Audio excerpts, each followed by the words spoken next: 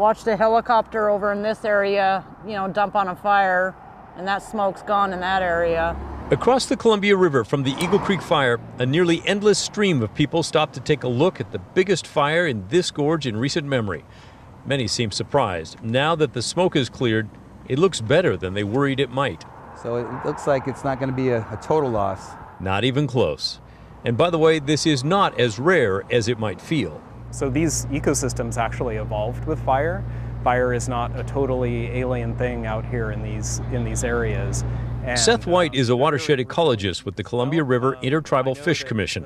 He grew up in the gorge and knows the feeling of loss here is temporary.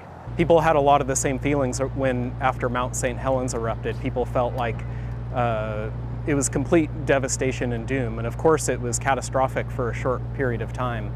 But in the Pacific Northwest, these ecosystems have evolved to all kinds of natural disturbance, even fire.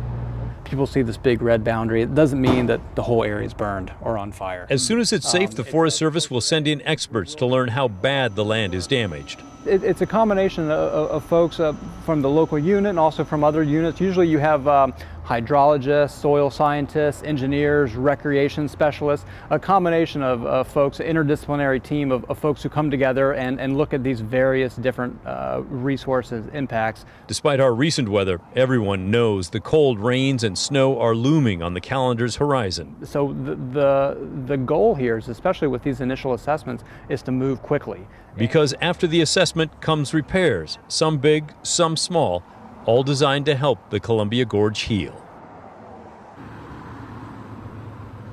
And it's certainly being injured right now as we look live again at the big plume coming out from the east end of the Eagle Creek fire. This typically is the time of day when we see wildfires kick up, humidity's down and the wind is up, but Eagle Creek really showing that it's a long ways from being out.